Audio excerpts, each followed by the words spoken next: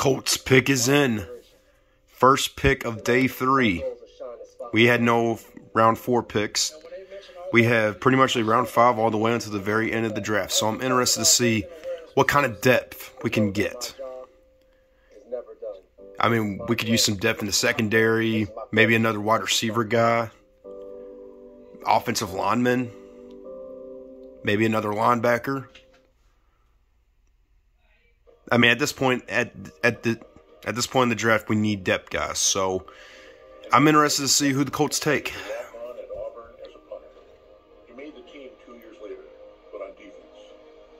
Because like I said, we could use any kind of depth in the secondary, any depth on wide receivers.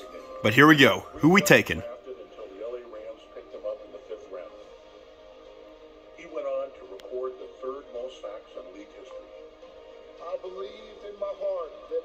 Eric Johnson, defensive tackle from Murray State. Okay. That's perfectly okay. We need some depth on the defensive line. We need some guys to back up the Forrest Buckner, Grover Stewart. So I am perfectly okay with this. We needed some depth on the defensive line.